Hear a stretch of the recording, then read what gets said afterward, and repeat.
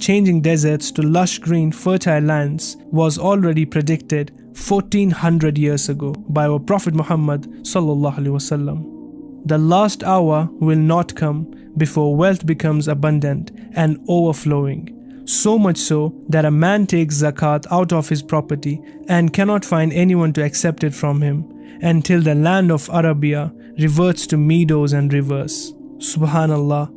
As per this prophecy, the Arab land has changed to meadows and people are rejoicing over this sign of Qiyamah. We Muslims should get worried more and start working for our Akhirah because maybe the end of times has arrived. When our Prophet made this prediction, none of the Sahabi were able to comprehend it as per the look of infertile and barren deserts at that time.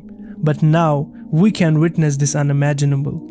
Allahu Akbar. The recent images of Saudi defies this and make it look like any European country. Recent heavy rainfalls have changed the look of the desert to green and lush lands. The country experienced heavy rainfall and flooding in western and central parts of the country in recent weeks, leading to change in the land profile.